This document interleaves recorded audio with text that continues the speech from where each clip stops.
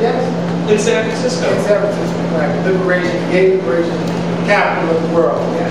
Well, I mean, was it, obviously it's not that significant because you had to really dig deep in order to, you know, to make recollection of that.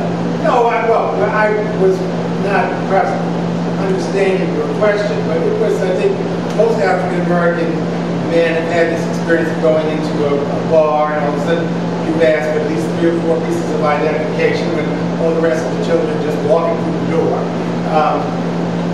That happens many times in San Francisco, but we actually started to have a boycott of the bars, and that's in fact one of the reasons that I knew Harvey Milk, because we sat down with Harvey at the time, who had just become a member of the board of supervisors there.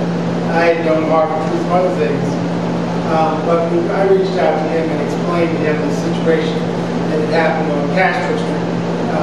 And the outpouring of people who responded to say they had the same experience, but just wouldn't allow me in. I had a passport and a driver's license, and that still wasn't sufficient amount of evidence of my age. Let's just say we closed the bar that night. We decided that there wasn't going to be a bar. Right. We weren't in it. Anyway. Well, what brought you to San Francisco? Well, amazingly, I really didn't go out there because I was gay. My parents, my aunt, well, it says here that you came back gay. So. I came back gay, that's right.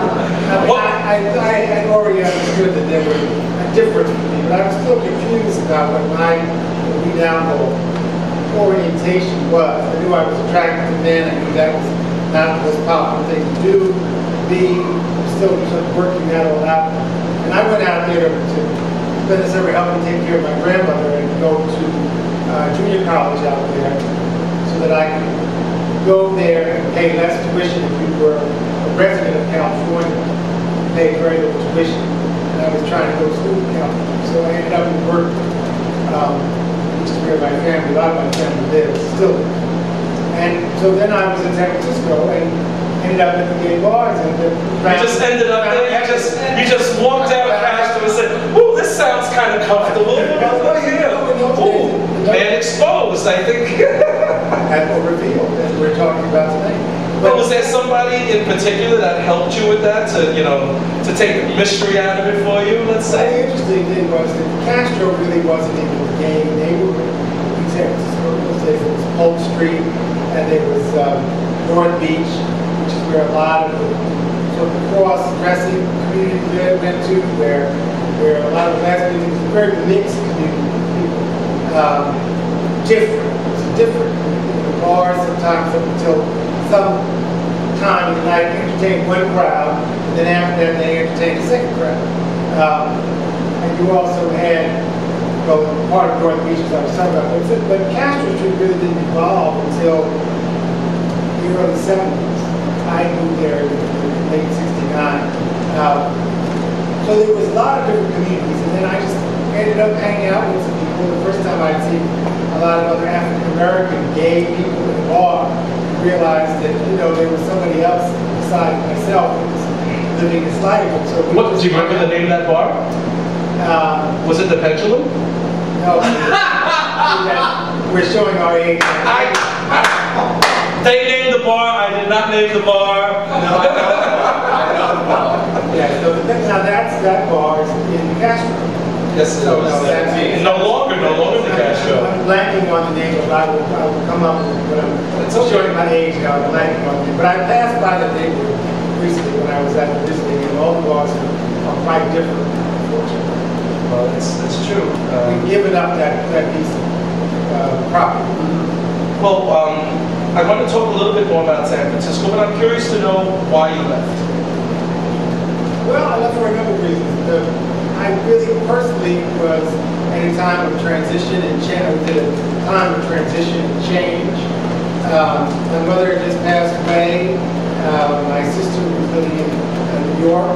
They're cueing me to hold you. And so I felt that I was getting sort of bored with the situation in San Francisco. The gay life there was really sort of stratifying itself around the issues of race. Being from New York, I was curious about what was going on in New York, and I thought, well, this is a good time to go back home, being in New York, and to check it out. And I went back for 6 months, and I decided that the East Coast was really something that I felt as an environment was more comfortable to how I wanted to live. Well, it says here that you returned to New York City in '79, virtually reborn when you left 10 years later. So your experience in San Francisco is that extraordinary? Oh, it was a wonderful experience. It was interesting today in service because Reverend Patton was talking in his sermon, and she mentioned somebody named Cecil Williams, who was the pastor at Clyde Memorial Church. I don't know if any of you been to San Francisco, but it wasn't specifically gay church, but it was very gay friendly today. So that's where I worship. It was interesting because Reverend Williams is still part of the life there, some 30-odd years ago. But yes, it was a very informative time for my life, coming out as a gay man, experiencing other men of color. As out gay men, we had our own organization of sort of third world people against racism and political repression. That was the name of our group that we put together. We worked on situations like Angela Davis being in prison. Worked on a lot of, trying to put a gay twist to what was happening politically out there. As if you remember, it was, you know, the symphonies, the liberation arm, all of those various. Remember that? Patty Hearst. Favorite star. All of that. And so we started participating. We had a group of black men and gay men that met every other week to sort of talk about what our lives were like and how we felt excluded or included in the community. So it was very transformative. So then you're definitely a pioneer in that realm, because in San Francisco the issues still exist. Very much. I think they do in many communities.